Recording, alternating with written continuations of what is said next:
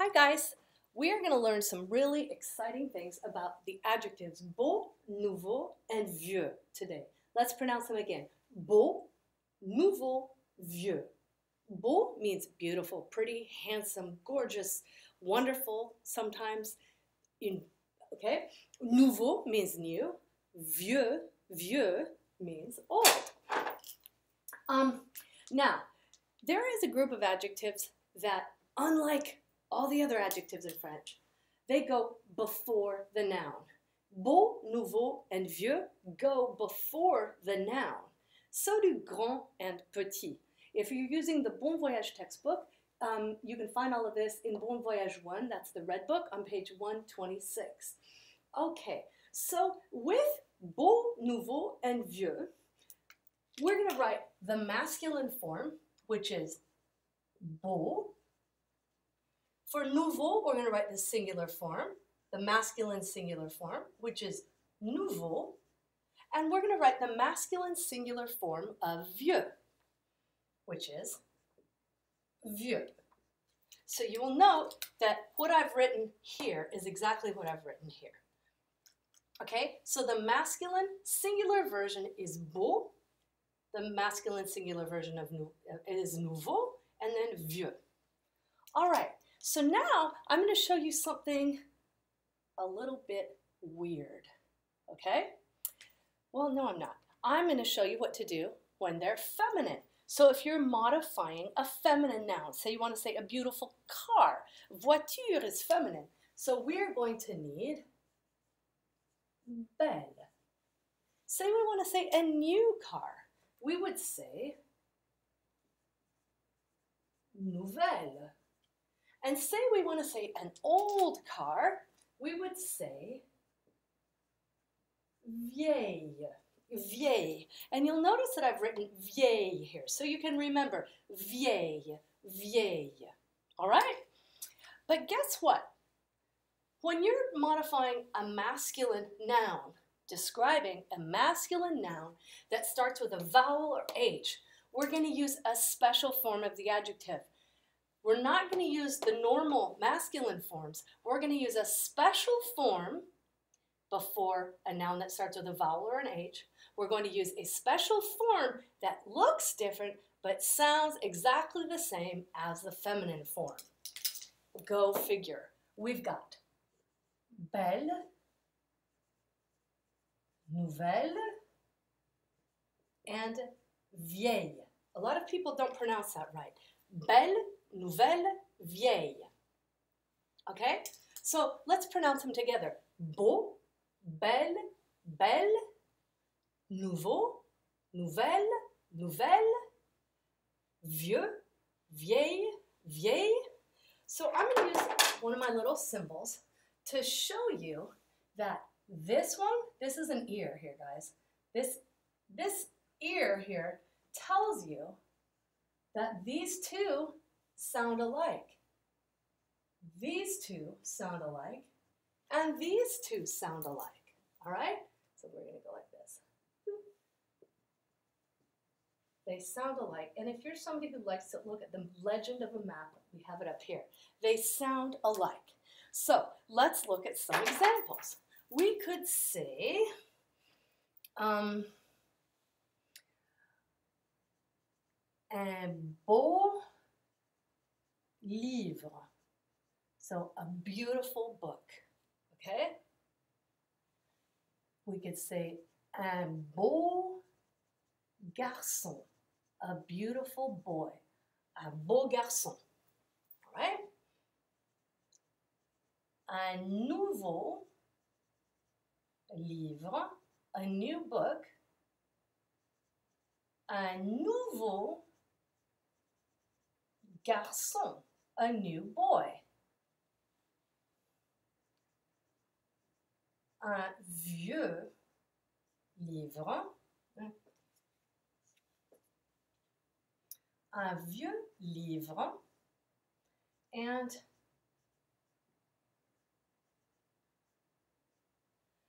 un vieux, what could I have that's old? Un vieux sac. Un vieux sac, an old bag. All right? Now, with the feminine ones, let's look. We would have une belle femme, a beautiful woman. Une belle femme. Une belle, what could we have that's beautiful? Something that's beautiful. Look around the room. Ah, pourquoi pas? Une belle chaussure, a beautiful shoe. But just one, right? Une belle chaussure. How about nouvelle? Let's say une nouvelle fille, a new girl. Une nouvelle famille, a new family. Une nouvelle famille. And now we have vieille, okay? Old. Une vieille femme, an old or elderly woman. Une vieille femme. You could say une vieille famille, an old family, like one of the old families of Detroit. Okay? So, when are we going to use these masculine forms? We are going to use the masculine forms before a noun that starts with a vowel or H. And I like to, there's always a few of those masculine nouns that start before a vowel or H. I like to use ordinateur, which means computer. That's one of my favorite things to use. So, oops, I will say un bel ordinateur. Un bel ordinateur. Okay? You could say un bel homme, which means a handsome man. So this is a beautiful computer or a nice computer, a beautiful or a handsome man. Okay? Un nouvel ordinateur.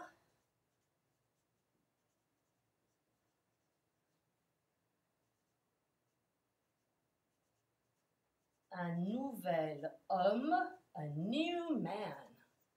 Okay? Vieille. Un vieil ordinateur.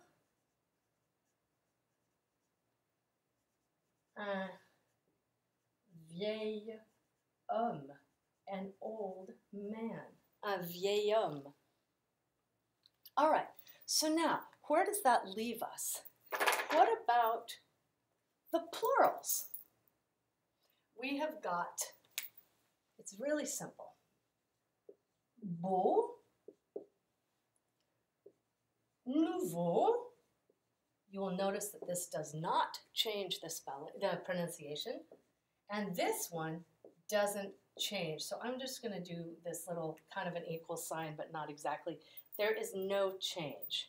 Okay? Vieux, vieux, there's no change. It already has an X. Ah, masculine before a vowel or H is no longer important. We don't need it. In the plural, there is no masculine before a vowel or H. So what about the feminine plurals? We have belle, nouvelle, and vieille. Vieille. So let's look. Beau, beau, nouveau, nouveau, vieux, vieux. Belle, belle, nouvelle, nouvelle, vieille, vieille. There is no change in pronunciation, but you'll notice that the liaison actually does make a difference. So let's see what happens.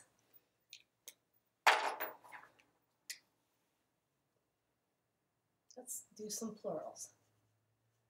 De belles femmes. So we're going to use these same nouns as up above, but we're going to use it in the plural. De belles femmes.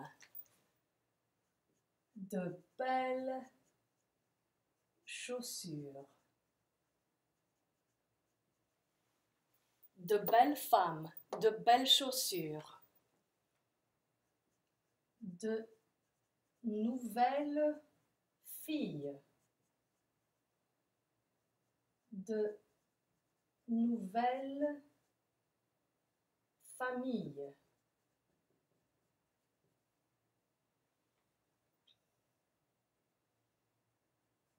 De vieilles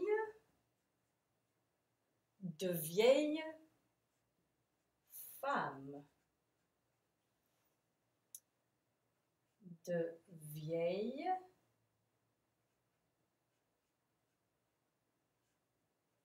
familles. De vieilles familles. Okay? Oh, wouldn't it have been nice if I'd done the plurals here? That's a pity. I think that marker's getting a little bit dry. Let's try this one. So let's do the masculine plurals. Okay? De beaux garçons. De beaux garçons. Oops, I did them out of order. Whatever. De beaux livres. Okay? So, un beau livre, un beau garçon, de beaux livres, de beaux garçons, de nouveaux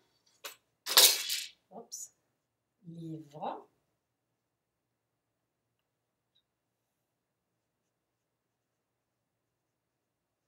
de nouveaux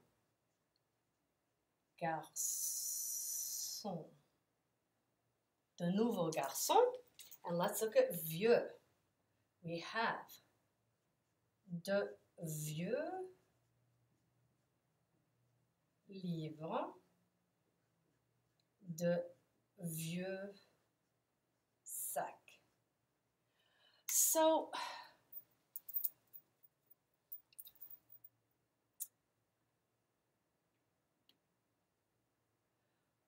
what I see, okay, so what I need to show you is, why don't we need this masculine before a vowel or H? Why don't we need a plural, a weird plural form? I'm going to show you why, okay? I am going to show you something really cool. We're going to say de beau, so we're using this beau, de beaux ordinateurs. And we have the liaison that sounds like z.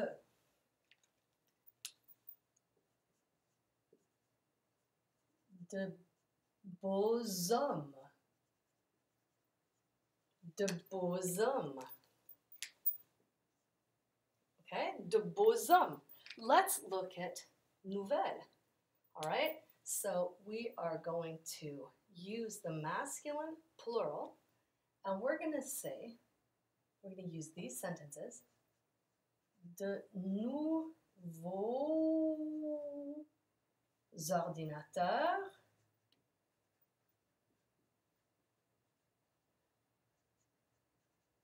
de nouveaux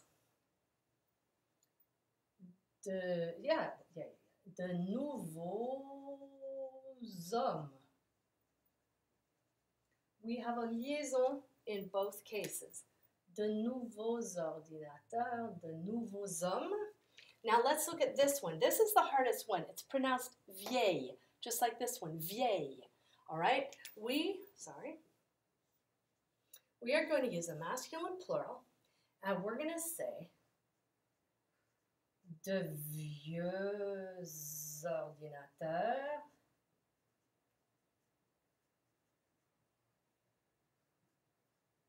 de vieux hommes. All right? And we have a liaison. So now let's look. The whole reason we had an extra special masculine before a vowel or H form is because the French language doesn't like the sound of a glottal stop, and that's where the flow of air stops. It wouldn't sound good to the French ear to say un beau ordinateur. There's a in there that doesn't sound attractive to a French speaker. So we had to create something so there was un bel ordinateur, un bel homme. we needed to have a way of keeping the flow of air. But once you have a plural that has an X, it provides you with the opportunity to do a liaison that sounds like Z. So we didn't need this